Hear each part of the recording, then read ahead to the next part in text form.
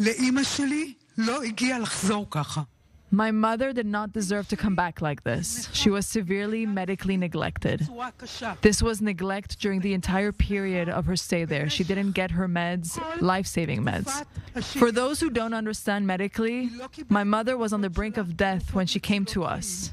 The doctors cannot report this, but I can report on behalf of my mother. She arrived with a pulse of 40, with a body temperature of 28 degrees.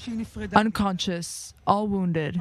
She was kept there in unfair conditions. She was abandoned twice. She was abandoned once on October 7th and abandoned a second time by all the organizations that should have saved her and prevented her situation.